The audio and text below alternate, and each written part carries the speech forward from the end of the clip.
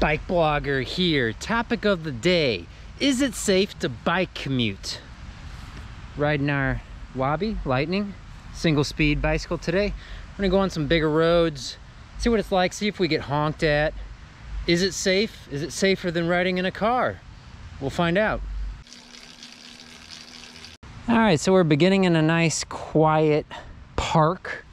We're gonna ride our bike onto a busy, nasty, polluted road. There's 5 things. Let's just jump straight into it so you don't have to fast forward in the video. 5 things you need to do. Number 1, you need good bike lights. If you ride at night, it's essential that you have good bicycle lights. Number 2, lane position. If you don't want to get sideswiped or you don't want to get close passes, take the lane. That is, take the entire lane. Take as much of the lane as you possibly can, being that you are a little bicycle, and force other people to change the lane. If the lane is really wide, like let's say 14 feet wide, you could split the lane. But normally you don't want to be splitting the lane because most bicycle car accidents happen from motorists passing cyclists, typically on faster roads with higher speed limits. Which leads me to number 3.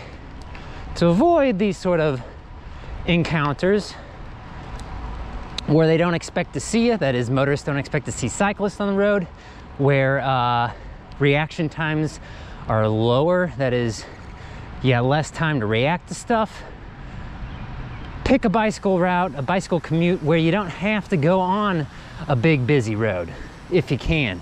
Possibly avoid roads with blind corners, that is, blind spots just in the road, pretty much, where you're coming up on a very steep hill or on a tight turn, and it's more likely people aren't going to be able to see you or react at all. Let's get out into the road. So to take the lane, you get in the middle of the lane, just like this. This lane is pretty dang small. I'd say it's about 9 feet wide. Not at all possible to share this lane with a motorist. It's too small. If you split this lane, you're gonna get buzzed. That is, people are gonna go really nearby you, scare the heck out of you, possibly cause accidents. A lot of motorists, you know, it's not entirely their fault. They don't know how to react to seeing a cyclist on a bigger road. This isn't that big of a road. Speed limit is 35 miles per hour, I think. So not a very big road, but it does get quite a bit of traffic. And that leads me to time of day.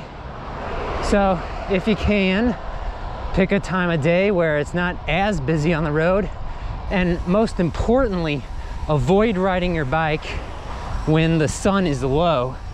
And by that I mean I'm gonna let this guy go. There's nobody behind me, so I can slow down a little bit. Avoid riding your bike when the sun is very low, because that causes basically its own blind spot, so to speak, getting a light in your face. Whew.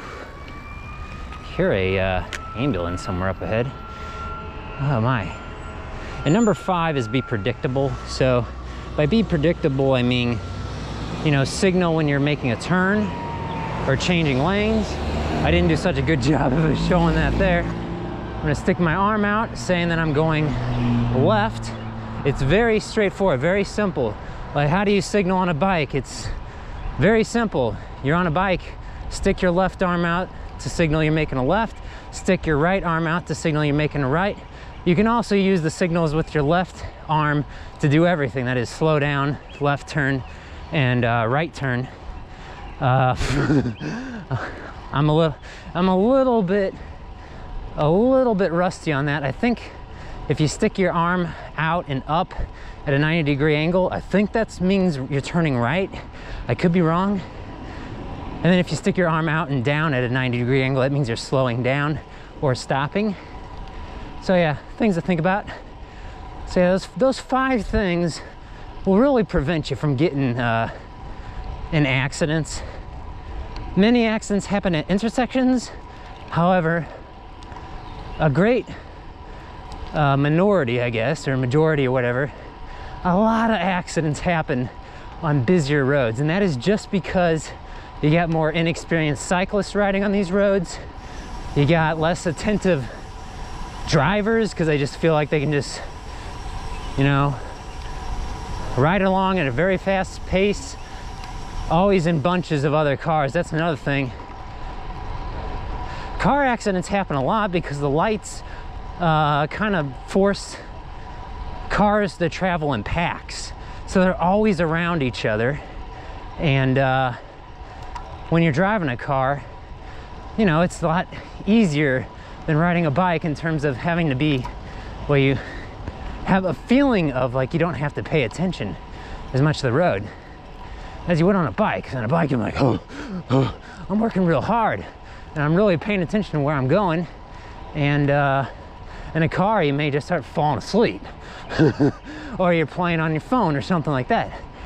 These are common things that happen nowadays, unfortunately, in a car, besides everything else you'd be doing. I mean, I guess it's possible for me to eat a burger while riding a bike with one hand. It's possible, but people are much more likely to multitask when they're in an automobile and all they have to do is put their foot to the metal, put the foot down and drive, because it's so easy, especially in a automatic transmission type of car where you don't even have to shift. So yes, I don't shift on my bike because I have a single speed bike, so the transmission is me. Transmission is my thing on how fast I want to go. So yeah, is it safe to bike commute? If you're prepared, it is safe to bike commute. I mean, we're talking about, it's very difficult to put these things into statistics. I'll link a website below about, you know, the commonality of different types of bicycle car accidents. North Carolina did a few studies over the years during the 2010s, I guess the teens or whatever.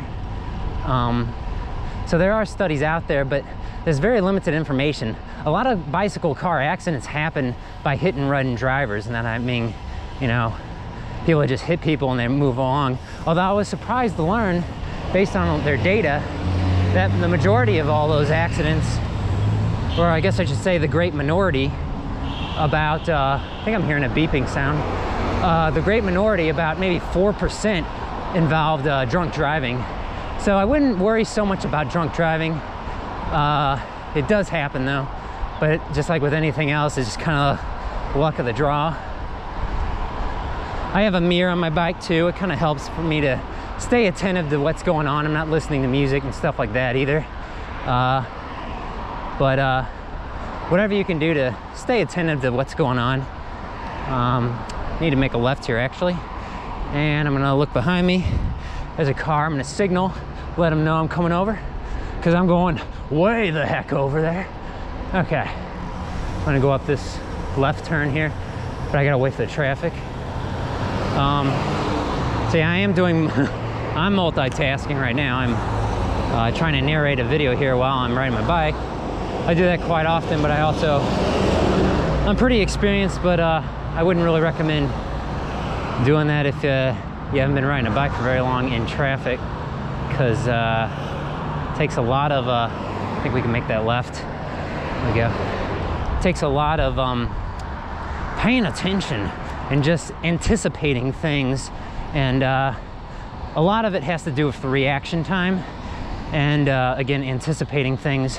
If you see a car tire turning, you know, that means, or if they're kind of near the edge of a lane, you know, that means they're probably thinking about changing lanes or pulling out from the side of the street here. And that's another tip so you don't get doored. That is, when a door opens from a vehicle, is to keep yourself at least 3 feet away. That is more than an arm's length away. At least for an adult, that'd be 1.5 arm lengths, at least. So yeah, these are all tips. Let me know your tips in the comment section below. If you like this video, give it a thumbs up. We'll see you next time on the BikeBlogger Show. Woo.